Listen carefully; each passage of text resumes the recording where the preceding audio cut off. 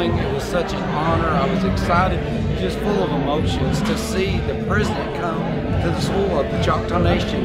He is the first president to place foot on our soil and honor our nation-to-nation relationship.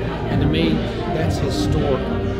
Well, the Connect Home Initiative is about helping our people that's in poverty-stricken areas to help them gain access to broadband internet, because so many of our tribal members, they do not have access to the world like everybody else does. And so in our low-income housing, in our independent elderly sites, that's what this is going to be about, is helping them get employment, helping them be educated. That's what this initiative is all about.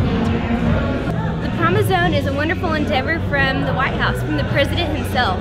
And 20 communities will be selected all around the country, but Choctaw Nation was in the first 5 selected. And we are the very first tribe selected as a Promozone anywhere in the country.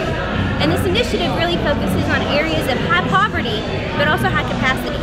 So our partnership with our communities and our partnership with our schools and all of our local partners was what helped solidify us becoming a Promozone. We have the infrastructure, we have the human capital in place to really make a difference. And the changes we made over the last 25 to 30 years, those really positive impacts are going to be propelled even further through the Promozone. So the recent awards the president announced today really culminate on about 1.5 years of investment into our area. And this investment not only comes to Choctaw Nation, but it also comes to a lot of our partners by working collaboratively with them on grants and projects that benefit specific communities all around Choctaw Nation.